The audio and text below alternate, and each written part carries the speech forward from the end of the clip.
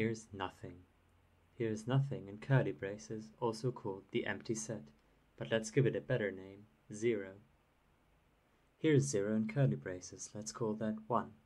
2 is 0 and 1 in curly braces, and for any number, you can take it and all the numbers it contains and put them in curly braces. This is called the successor of 2. Because every number is either 0 or the successor of some other number, we can get rid of the curly braces entirely and instead write 3 as s of s of s of 0. Here's all of these in curly braces, trust me they're all there to the right. This is the set of natural numbers. What can we do with them? Here's a function. It takes two natural numbers, a and b, and outputs, well, if b is 0, then it just outputs a, and if b is the successor of some number c, then it outputs the successor of f of a and c. An example could do, consider f of 3 and 2.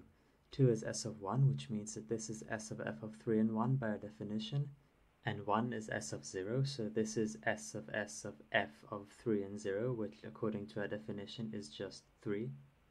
S of 3 is s of 4, and finally s of 4 is 5. Our mystery function takes the successor of a exactly b times, it adds b to a. F is just addition. And if you're a nerd, you can use induction to prove that it has all the properties you already know it does, such as 0 doing what 0 does, and associativity and commutativity. Also here's multiplication, it works analogously and it applies the plus b function a times, in other words, a times b. And with even more induction you could prove that it also has the properties it obviously has, but you're not a nerd, are you? Anyway, so we can add and multiply natural numbers, but we cannot always subtract them. And in order to save ourselves from this predicament, I'm going to introduce a trick, which at first is going to seem way too convoluted for what it actually accomplishes, but please bear with me. Consider pairs a, b of natural numbers. Let two such pairs be equivalent according to a relation tilde z, if a plus d equals b plus c. For example, a pair CD being equivalent to 2, 0 means 2 plus d equals 0 plus c, or c equals d plus 2. So 3, 1, 4, 2, 9, 7, etc. are all equivalent to 2, 0. More generally, if we list all these pairs in a grid like this, it's easy to see that all of the ones equivalent to 2, 0 lie on this violet diagonal, the ones equivalent to 0, 0 lie on this red one, and if I color all the diagonals, it's easy to see that any two elements in the same diagonal are equivalent to each other. These sets of objects which are all equivalent to each other are in general referred to as equivalence classes. For a pair AB, we can define its negative as just the pair BA, and it's easy to check that if AB is equivalent to CD, then so are their negatives. We can also define the sum of two pairs as A plus C, B plus D. Back on our grid, the negative of 2, 0 is 0, 2, the negative of 7, 5 is 5, 7, and as we've just seen, the negative of anything on this violet diagonal will lie on this yellow diagonal. You can also check that anything on this green diagonal plus anything on this violet diagonal will lie on this orange diagonal. This means that, crucially, we can stop thinking about the pairs themselves and start doing arithmetic with just the diagonals. We say that the green diagonal plus the violet diagonal is the orange diagonal. We define the integers to be equivalence classes of pairs of natural numbers with respect to our relation tilde z. This is also called the quotient by tilde z and is written like this. Nxn is just the set of pairs of natural numbers. Also here's multiplication in integers, just trust me, it works out nicely. In order to talk about the integers though, we need to give them names, and they're exactly what you'd expect. This red diagonal is called 0, this purple one is called 1, and so on. This orange diagonal, well, it is the negative of the 1 diagonal, so let's call it negative 1. This yellow one is negative 2, and so on. And now finally we can, for integers n and m, define n minus m as exactly n plus negative m. This works for all integers, and you can show that, for example, n minus n is always the 0 integer. Now you may rightfully ask, what did we have to do all that quotient nonsense for? Couldn't we have just added the negative numbers, called it a day, and ended up with the same thing? On the one hand, it is true that would also work, but when actually proving these things, having to consider k-splits, whether or not an integer is negative every time you encounter one, is rather annoying. The quotient way is more uniform, and, more importantly, it generalizes better. Consider this, we can add, multiply, and subtract integers, but division is still not always possible, so let's try and use the exact same trick once again. For pairs of integers, this time actually the second isn't allowed to be 0. Let AB be equivalent to CD according to tilde Q if A times D equals B times C. As an example, pairs that are equivalent to 2, 1 include 4, 2, 6, 3, but also -2, -1.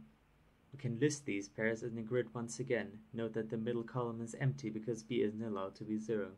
The pairs equivalent to 2, 1 lie here, the ones equivalent to 0, 1 here, and if I color the entire thing, whoa, it can be a little hard to see due to the fact that the colors become similar to each other when you go further left or right. Maybe keep that one in mind, but equivalence classes all lie on lines through the center. Here's the equivalence class containing 2, 3, for example. You can also directly see why we can't have 0, 0, as that would be equivalent to absolutely everything, which would ruin our equivalence class structure. Analogous to what we did before, we define the reciprocal of AB to be BA, though this only works if A isn't 0, and AB times CD is A times C, B times D. And, just like before, we can now think about the equivalence classes instead. For example, the reciprocal of the equivalence class containing -3, 1 is the one containing 1, -3, and if you multiply them together you get this one, containing 1, 1. Also, here's addition and negation. That one's rather straightforward. Addition may seem a little strange, but it really is just what implicitly happens whenever you add fractions. And thus we define the rational numbers as the quotient of pairs of integers where the second one isn't 0 by tilde q. We refer to them as p over q, where p and q are the pair in the equivalence class with the smallest positive q. In this case it's -1 over 3. N divided by m is now just n times the reciprocal of m, which we can always take as long as m isn't 0. And n divided by n is always 1, referring to the rational number 1 over 1. Numbers which are something over 1 are just the integers, so we leave out the over 1 part. This means we can add, multiply, subtract, and divide rational numbers. They are pretty great.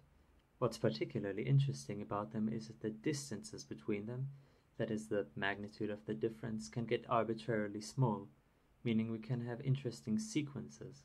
Sequences are infinite lists of rational numbers. Really, they're just functions from natural to rational numbers, and whoa, don't worry about the functions themselves, they're just arbitrary examples. The aspect of sequences we really care about is their limit behavior, whether they approach anything as n approaches infinity. The first two series definitely don't. A just explodes to infinity and B just oscillates between two values indefinitely. With C, however, if we look at the distances between two consecutive values, you can see that they become smaller and smaller. And what about D? How do we define these things exactly? Take a deep breath and enter epsilon.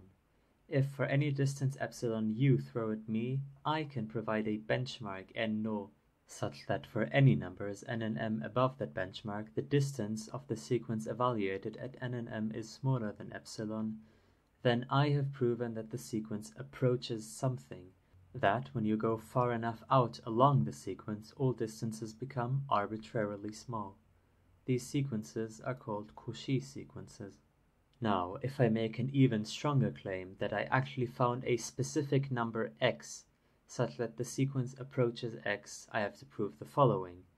For any distance epsilon you throw at me, I can find a benchmark n0, that part is the same, such that for any number n above that benchmark, the distance between the sequence evaluated at that point n and my fixed number x is smaller than epsilon. In other words, the sequence gets arbitrarily close to x. If that's the case, we also say the sequence converges. Even without worrying too much about the actual definitions, it's easy to see that the first claim automatically follows from the second. Because of the way distance works, if the values of a sequence approach a specific value, they must also approach each other. What about the other direction? Does every Cauchy sequence converge? Well, when I said before that the functions were arbitrary examples, I lied a little. Consider our fourth sequence D. It turns out that this is indeed a Cauchy sequence. You can show this, for example, from the fact that it's always increasing but never becomes greater than 2. If you square, or multiply by itself, every element in that sequence, you get a new Cauchy sequence, and it just so happens that that sequence approaches exactly the number 2. You can check the distances according to our definition, and they really do get arbitrarily small. So if our sequence of squares approaches 2, that must mean that the original sequence D approaches a square root of 2. But we know because of that rather famous proof by contradiction that no rational number is the square root of 2, meaning in the rational numbers the Cauchy sequence D does not converge. In fact, if you were to choose an arbitrary Cauchy sequence, it will, in some sense, almost certainly not converge to a rational number. There are simpler sequences than D for which this is easy to show. I just thought the square root of 2 sequence was kinda neat. Can we extend our numbers once more such that every Cauchy sequence converges? It's time to use the quotient trick one more time. If A and B are rational Cauchy sequences, then let them be equivalent according to tilde r if their differences approach 0. There is no need to take the magnitude here, the differences can be negative as long as it eventually approaches 0. And let the real numbers be the quotient of the set of rational Cauchy sequences by this tilde r, because these equivalence classes of rational Cauchy sequences are so much more real than all this fake nonsense we've been talking about so far. Doing arithmetic with Cauchy sequences is easy, you just operate on their respective values, and you can use the epsilon definitions to show that it all stays Cauchy and works out properly. As a quick note, if you have some rational number s, repeating it over and over will trivially be a Cauchy sequence, and the equivalence class containing that sequence is the real number corresponding to the rational number s. We know that, by definition, in the real numbers, any rational Cauchy sequence converges. But what about real Cauchy sequences? A real sequence is just an infinite list of real numbers. If we expand each real numbers into one of the Cauchy sequences it contains, we can write them out in a grid like this, where each column, Q0, Q1, etc. represents one of those Cauchy sequences. If a real sequence was also Cauchy, then that means that the values get closer together both downwards and rightwards. This means that the diagonal is also a Cauchy sequence, and, in fact, its equivalence class is exactly the real number our original real Cauchy sequence approaches. This means that in the real numbers, all Cauchy sequences converge. This is also referred to as completeness, which is great because it lets you do all of calculus. Also, the real numbers are uncountable, but that's a story for another day. Of course, there is no reason to stop here. The complex numbers are pairs of real numbers with these definitions for addition and multiplication, which just happen to have a lot of particularly nice properties, including giving -1 a square root. The quaternions do the same with quadruples, then there's the p-adics, which are like a strange family of cousins to the reals, and this all barely scratches the surface, but that's not really what's important here. What is important is that I hope I could give you some insight on what numbers really are, or rather how they can be defined. It's true that we made some arbitrary choices along the way, but ultimately when someone talks about, I don't know, pi, the real number pi, what they're really talking about is something like an equivalence class of Cauchy sequences of rational numbers, which are themselves equivalence classes of pairs of integers, which in turn are equivalence classes of pairs of natural numbers, which are sets inductively generated by a successor function starting at 0, the empty set, the set of nothing. Thank you for watching.